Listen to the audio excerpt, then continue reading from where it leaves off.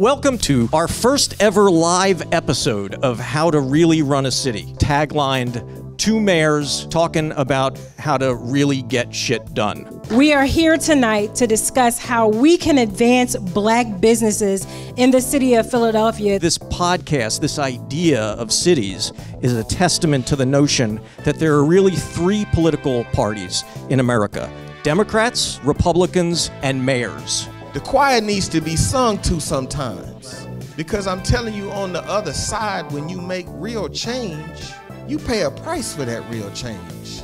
But I'll tell you, somebody that's paid a price, I do it every time again.